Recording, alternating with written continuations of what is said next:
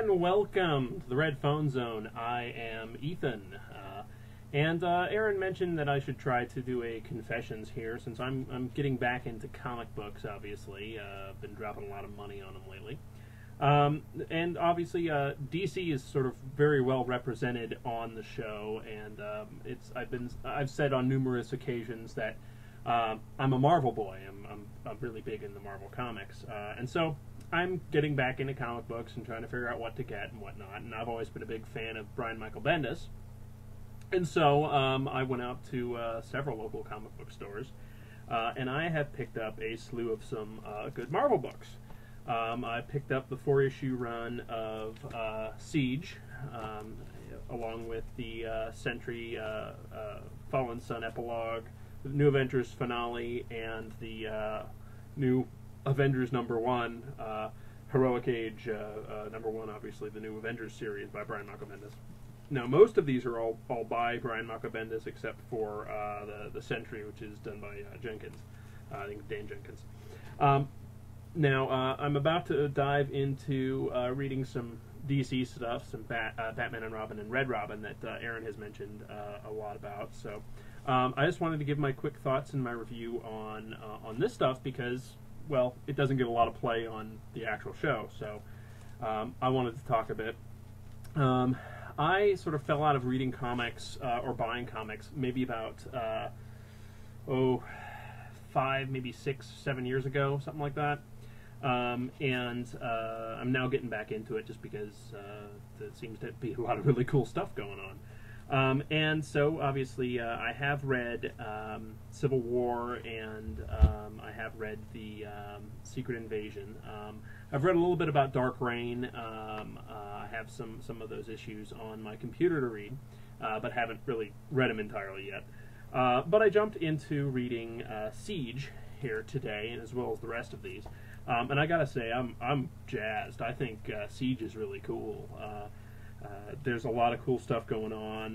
The thing I like about it, and you know, I've read 2 issues of some Blackest Night Flash, and I understand. I need to read the Blackest Night stuff, borrow it from Aaron, and read just the core Blackest Night stuff. But from what he tells me, it's not sort of like how Marvel does it, which is kind of annoying.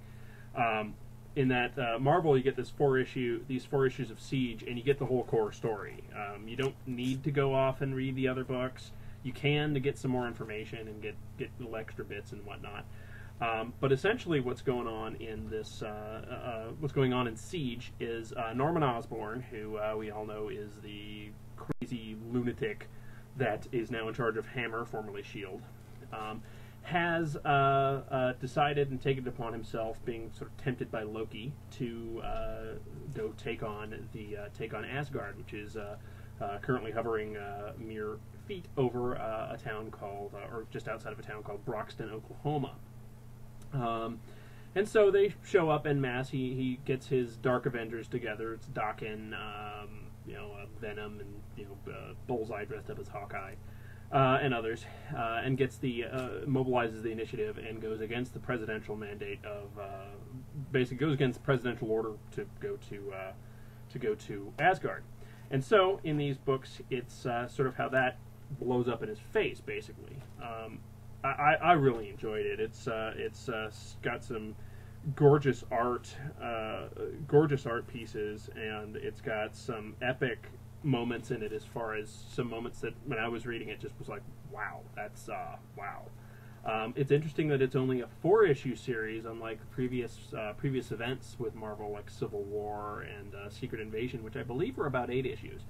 But it sort of keeps it short and sweet and goes sort of directly to the point. And it all sort of takes place over the course of a day, and where basically you see Captain America, Thor, and Iron Man all coming back together and basically taking out Norman Osborn and taking out Hammer, and basically setting everything up for this new heroic age. The new heroic age right here.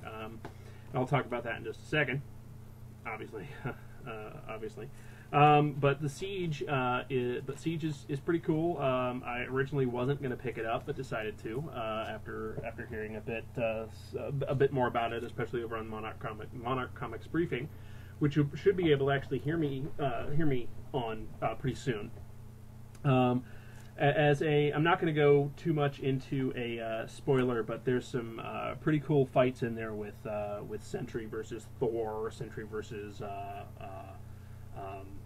Atlas, or not Atlas, excuse me, Ares, and some pretty cool stuff. It's nice to see Thor and Iron Man and Captain America back in the groove.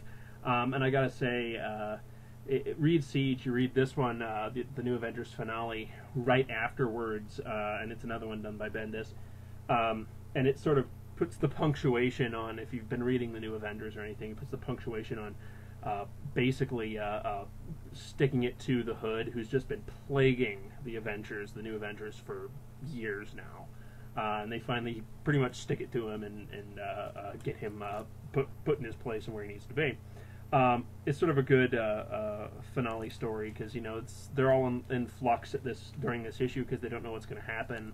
What with obviously Osborn's out of the picture, so they're going to see what's going on. But sort of leading up into the new heroic age that's going on with the Avengers, I gotta say I'm jazzed. I just finished reading this issue.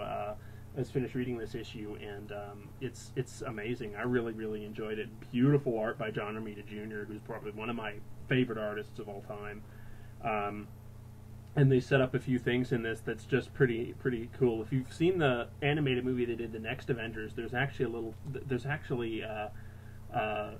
some of that in here, but I don't really want to spoil it too much for you. But it's really good. I really enjoyed it. I definitely give all of these a big A. So definitely check them out. Nothing really stares out at me as far as being bad in them. I mean, obviously in Siege there's a lot of characters and there's a lot going on, so they have to sort of condense things.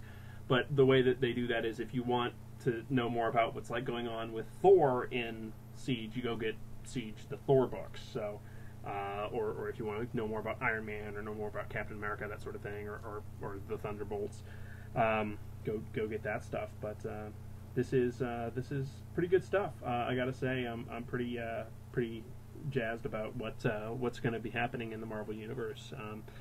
So thanks for taking the time to hear me out. I'll be back in a bit with a review of the DC side of things, the Batman stuff I'm getting into. So based on Aaron's review, so or Aaron's suggestion of checking them out. So I've got Red Robin and of course Batman and Robin to check out. So that's about all I've got. That's been a good confessions so far. So thanks for tuning in.